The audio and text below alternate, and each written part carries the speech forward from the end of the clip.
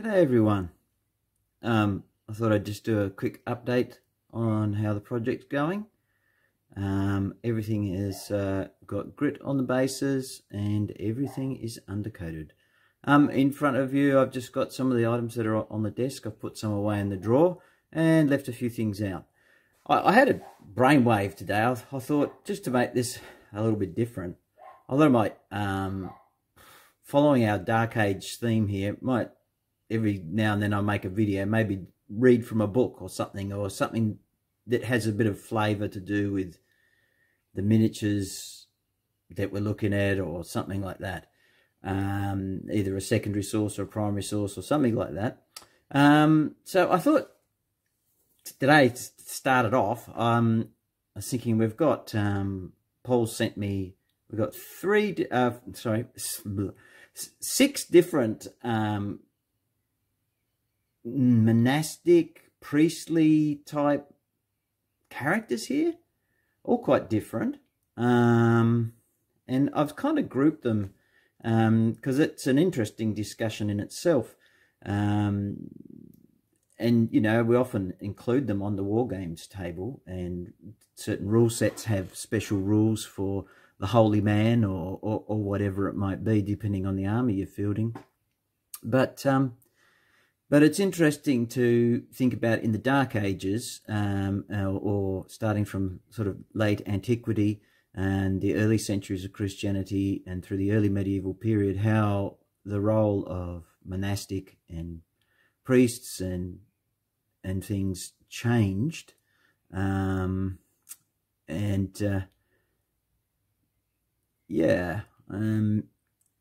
where I've sort of laid them out, I was thinking, you know, how obviously in the earlier days, although this one I think is meant to, I don't know about the character from the show. I just put him there as a sort of a interesting sort of marker. He hasn't got a sort of like a monk's sort of haircut or anything like that. He looks like, he actually reminds me of Charlton Heston in the Ten Commandments, the way he's looking. But yeah, he's preaching or something, or exhorting or rebuking or doing something. And then we've got this guy, perfectly non-aggressive, just proclaiming the gospel, that sort of thing. And then you've got a sort of, perhaps a penitent priest or something, you know, carrying a cross. He's very ragged, sort of, he's probably taken some sort of vows of poverty or something like that. And then you've got a progression. As we go further into the medieval period, you start to see more of priestly people who engage in acts of violence, and some sort of certain doctrines or come out of Rome and things that kind of bend the rules a bit for people feel that they can.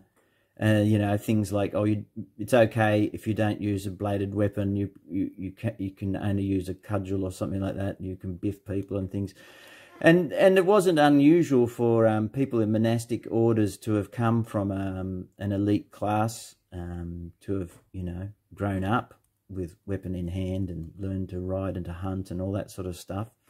And so here we've got this guy here with his cudgel and his male burnion, waving across in the air.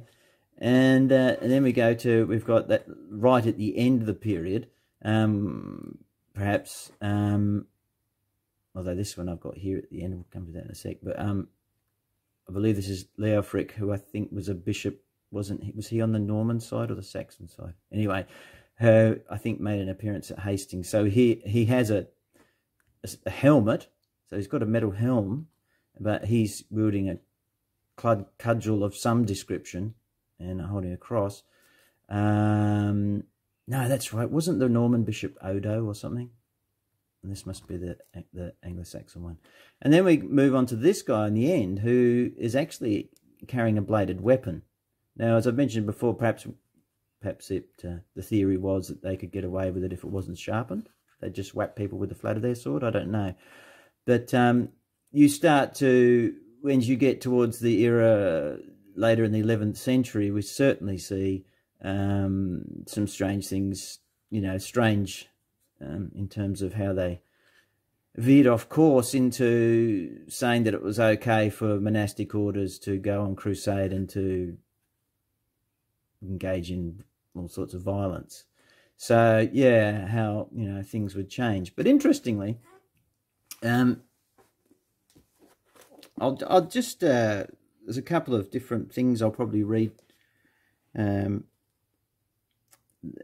we look at even in the period of late antiquity, or whatever we might call that sub-Roman period, or the Age of Arthur or something, even there are early saints, for want of a bit of a word, or priests who are engaged in warfare sort of indirectly. Maybe they don't biff people with weapons or anything like that, but they were there to pray for the armies, and in particular case, in the life of Saint Germanus in the 5th century. And I'm just reading a little excerpt from a book I have by Sean Davies called War and Society in Medieval Wales. It talks about the earliest account of post-Roman warfare in Britain is from Constantius's Life of Saint Germanus, where the saint is said to have taken command of a British force somewhere in the south in 429 to meet the invading Picts and Saxons. The invaders advanced hoping to surprise the British, but they were spotted by scouts. Armed with good intelligence, Germanus led his light troops forward to ambush the enemy. Although no blow was struck, the enemy fled in panic, and the event is proclaimed as a great victory. So there you go. There you see Saint Germanus was leading troops, and I believe he was from a noble sort of family on the continent.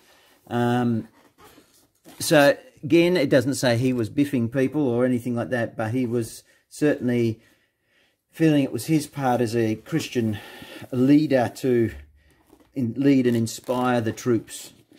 And but when you go back, and I have another book here about the life of Columba. It's by Bruce Ritchie. It's called The Faith of an Island Soldier. It's on the life of St. Columba. Earlier in the early centuries, before we had these developments which ended in the crusade type mentality, monastic types had always seen themselves in a sort of a soldierly light. And not without justification. When you read the letters of St. Paul, he does talk about running the race and fighting the good fight, and those who are familiar with the scriptures know that he talks about putting on the armour of God and things like that. So there is that sort of typology, that picture language there. So in this book about Columba, I'll just read you an excerpt here. The term soldier is significant because it identifies a central characteristic of the monastic life. Everything which was done within the monastery was part of soldiering. Monks were not military soldiers of Christ, as they disastrously became during the Crusades, but spiritual warriors. Spiritual military duty was the task of all monks everywhere, with Benedict's rule stressing this dimension when reflecting on the life of a solitary monk. And to quote from the rule of St. Benedict, "They have built up their strength and go from the battle line in the ranks of their brothers to the single combat of the desert. Self-reliant now, without the support of another, they are ready with God's help to grapple single-handed with the vices of body and mind." And we know that Columba himself came from a noble Irish family, and again would have had experience with warfare, and before he took up his calling. And there was some interesting passages here about sort of before they ever, the early church was always a matter. There was this sort of militancy, but it didn't tend to be physical. Although interestingly, often, and I haven't got the passage to hand, but there are accounts of battles say, the early Anglo Saxons against the Welsh, and other peoples, and the Vikings against Anglo Saxons, where there could be groups of priests or monks or something present on the battlefield at the back of the lines. There's one account that I recall where they were praying, and so like these chappies here, you know, they were praying for the success of their army. Of, you know, they saw that, you know, they were in the right, and they were praying that the day went well.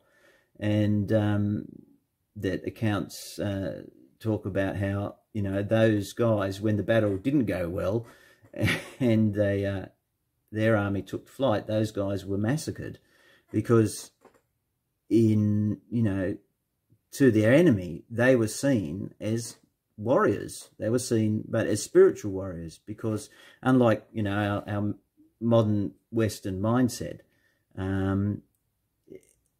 there was a much more, you know, a greater depth of the spiritual realities of life, and you know, God being active in the world, and they didn't want, the enemy didn't want their enemy to have any sort of advantage in that area.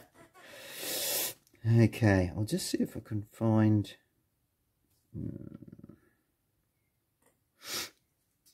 There's some really great accounts of Columba engaging in warfare, spiritual warfare.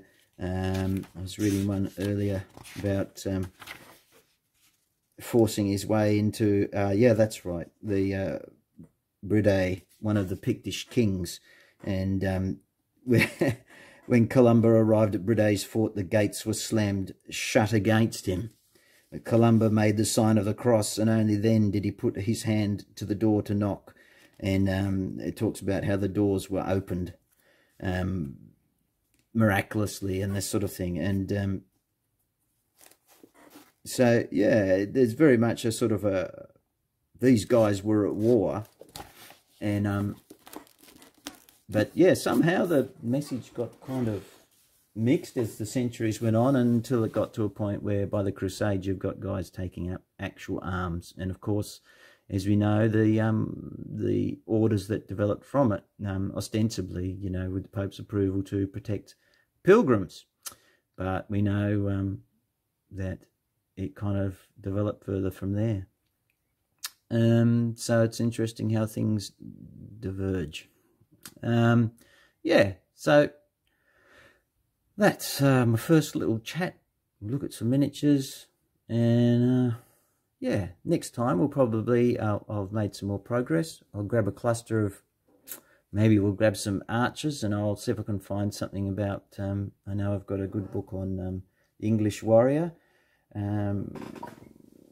by Pollington, that actually, you know, will make some comments about the Anglo-Saxons' use of archery, and how there actually wasn't an awful lot of it that we know about in battles, but although they did use the bow extensively, obviously, for hunting. So we'll see if we can find some readings and historical thoughts as we look at different things. I'll have to see if I can find out anything about Ragnar Lothbrok or something like that, although I don't have any actual, like, copies of any of the sagas, like any of the Penguin Classics or anything, but I'm sure I'll probably better find something in a secondary source.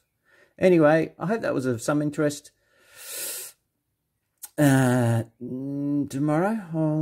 all being well, I shall start to block in some colours. I'll probably start with the footsore archers and those spearmen, and we'll certainly block in all the flesh and all these guys. All right, thanks for tuning in, and we'll catch you next time. Bye.